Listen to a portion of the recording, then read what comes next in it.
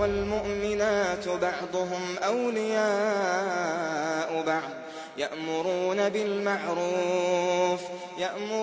بالمعروف وينهون عن المنكر ويقيمون الصلاة ويؤتون الزكاة ويطيعون الله ورسوله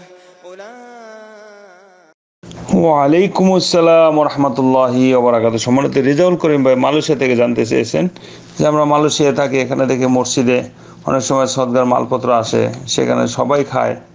মালপত্র মানে খানা দেয়, সেই খানা সবাই খায়, বিশেষ করে বাংলাদেশিরা যারা আছে তারা খায়। তাদের তো অনেক টাকা সম্পদ মালিক এবং তারাই জাকাত দেওয়ার মালিক, তাদের জাকাত ওয়াজিব হয়ে গেছে। এমনিভাবে বাংলাদেশেও দেখি যে যখন কোনো খানার অনুষ্ঠান করে মৃত মানুষের, তখন বড় লোকরা বেশি খায়, কোটিপতিরা। এখন প্রশ্ন, সদকা খাওয়ার অধিকার কাদের? আলহামদুলিল্লাহ ওয়াসসালাতু ওয়াসসালামু আলা রাসূলিল্লাহ আম্মা বাদ। সম্মানিত রেজাউল করিম ভাই, এখন আমাদের অনেক কিছু উল্টা হয়ে গেছে। যার যেটা করা দরকার সে সেটা না করে অন্যটা করে, যার যেটা হক সেটা করে না, না হক করে। যার যেটা দেখার হক আছে সেটা দেখে না, উল্টোটা দেখে। যেটা বলার সেটা বলে না, ও তার উল্টোটা বলে। যেটা করার সেটা করে না, উল্টো করে। এই জন্য উল্টা বুঝলো রাম, আমাদের অবস্থাই হয়েছে এটা। এই অবস্থা, মানুষ লোভে পড়ছে।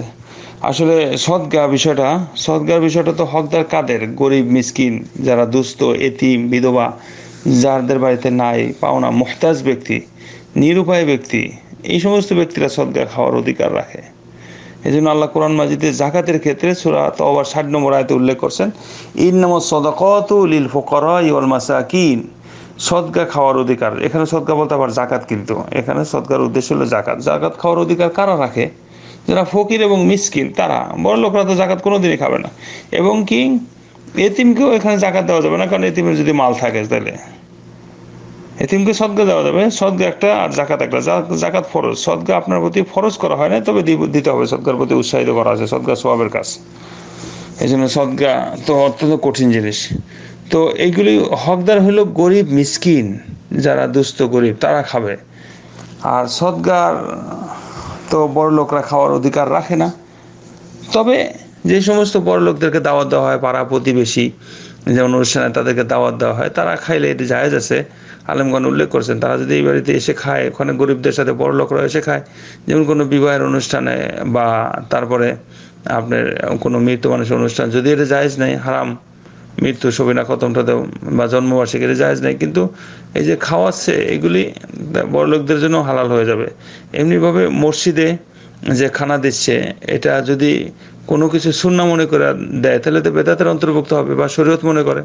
এমনি দিছে, খুশি মনে দিছে, তার কিছু উপকার হয়েছে বা আনন্দ হয়েছে, অথবা অসুখ বিসুখ থেকে মুক্তি পাইছে, অথবা তার রোগ ব্যাধি বালা মুসিবত দূর হয়ে গেছে, খুশি মনে কেউ মসজিদে দিলে, তাহলে মসজিদে বড় লোক থাক যে থাক, সবাই খেতে পারবে। সবার জন্য এটা জায়েজ আছে, এমন না যে গরিবেই খাবে। তবে কোনো ব্যক্তি যদি গরিবকে বলে যে গরিব সামানটা কেউ খাইতে পারবে না, তাহলে সেটা আলাদা কথা। কিন্তু তারপরও যারা মালদার, অর্থ সম্পদের মালিক, যারা রাঘব বোয়াল, যাদের আল্লাহ সম্পদে দিয়েছে, যাদেরকে আল্লাহ মাল দিয়েছেন, তারা এর থেকে দূরে থাকাটাই তো ভালো।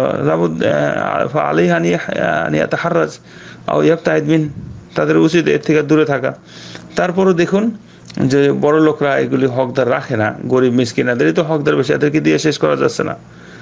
আর গরিব মিসকিন তো এটা পাওনার অধিকার রাখে, চাইলেও দিতে হবে, না চাইলেও দিতে হবে। লিসাইল ওয়াল মাহরুম, যারা চায় আর না চায়, সবাইকে দেওয়ার অধিকার রাখে। এই জন্য আল্লাহ রাসূল সাল্লাল্লাহু আলাইহি ওয়াসাল্লাম বলছেন, আলিয়াদুল উলিয়া খায়রুম মিন ইয়াদিস সুফলা। দানের হাতটা অনেক উত্তম চাওয়ার হাতের চেয়ে।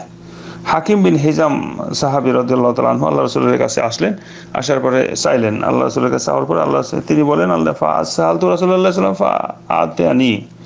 আমি আল্লাহ রাসূলকে চাইলাম, আমাকে দিলেন, আবার চাইলাম, আবার দিলেন, আবার চাইলাম, আবার দিলেন, 3 বার। সুম্মা ক্বালা লি, অতঃপর আমাকে বললেন, ইয়া হাকিম, দেখো, ইন্না হাযাল মাল খাদিরাতুন হালওয়া, এই মাল তো সবুজ শ্যামল এবং খুব মিষ্টি। সুতরাং ফামান আখাযা বিসাখাওয়াতি নাফসিন বুরিকা লাহু ফীহি, যে ব্যক্তি সন্তুষ্ট চিত্তে মাল চাওয়া ছাড়া, মাঙ্গা ছাড়া, অর্থাৎ প্রার্থনা ছাড়া সন্তুষ্ট চিত্তে কেউ যদি দিয়ে দেয়, তাহলে তার মধ্যে এটা বরকত হবে। ওমান আখাযা বিইসরাফিন লাহু লাম ইউবারিক ফীহি, যে ব্যক্তি চায় মাঙ্গা এদিক সেদিক হাত পাইতে নিবে, তার বরকত হবে না, তার চাওয়ার মাল। আর এই 2 ব্যক্তির মধ্যে উদাহরণ হলো কি, ওয়াকাল্লাযী ইয়াকুল লা ইয়াশবা, আর যে ব্যক্তি খায় অর্থ সন্তুষ্ট হয় না, অর্থাৎ পেট পুরে না বা মন ভরে না।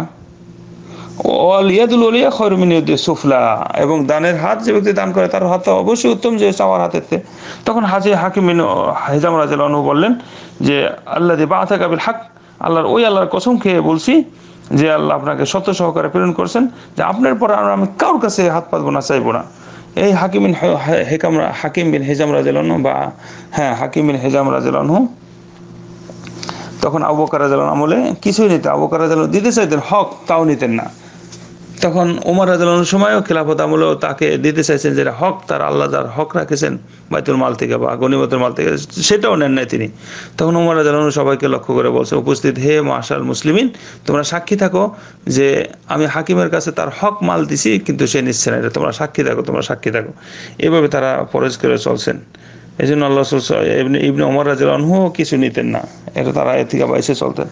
যাই হোক, মোট কথা হইলো বড় লোকদের জন্য দূরে থাকা, আল্লাহ তাদেরকে সমর্থ দিয়েছেন, শক্তি দিয়েছেন, পাওয়ার দিয়েছেন, মালদার বানাইছেন, এটা গরিব মিসকিনকে দিতে হবে, এটাই তাদের হকদার।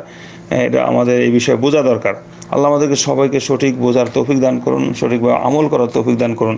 হাদা ওয়া সাল্লাল্লাহু তাআলা নবিনা মুহাম্মদ। আসসালামু আলাইকুম ওয়া রাহমাতুল্লাহি ওয়া বারাকাতুহু।